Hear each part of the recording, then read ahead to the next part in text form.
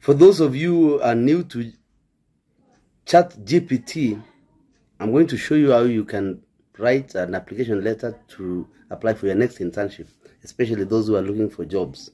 Now go to openai.com/blog/ChatGPT.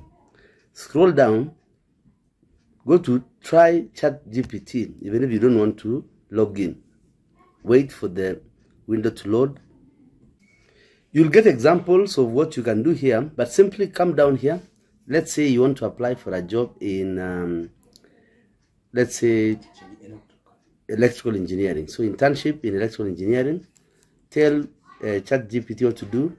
Apply or write a letter. To apply for internship in electrical engineering.